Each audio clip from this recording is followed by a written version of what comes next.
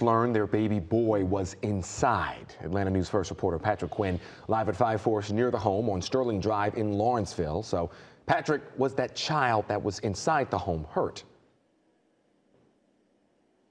And Alan, that's the little bit of somewhat good news in what's otherwise an absolute tragedy in this Lawrenceville neighborhood. That 14-month-old young boy is expected to be okay. He was found alive. Meanwhile, his parents, they were found dead inside this Lawrenceville home earlier today in what police are investigating as a murder-suicide. Police, they showed up here around 11:30, midday today, but neighbors tell us they heard loud noises late last night. Police were called out when the couple did not show up to work today. When police arrived, they found the couple dead, but the young boy, he was alive. For those in the neighborhood, it's been an eerie 24 hours.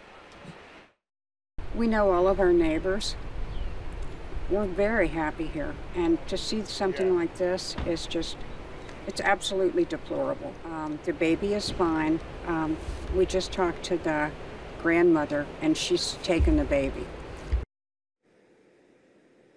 Such good news there to hear that the baby will be in good hands of other family members. But again, we have a lot of questions still. We do not know what led up to this incident. We do not know when it actually happened, when the couple there, when they died, who was responsible. A lot of unanswered questions at this point. But again, that 14-month-old baby boy expected to be okay.